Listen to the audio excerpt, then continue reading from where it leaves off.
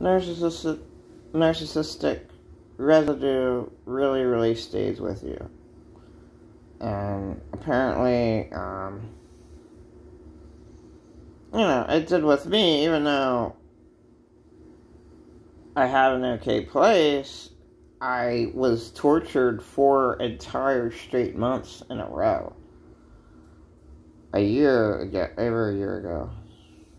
The trauma I went through is way too much to handle. Just one person isolating you.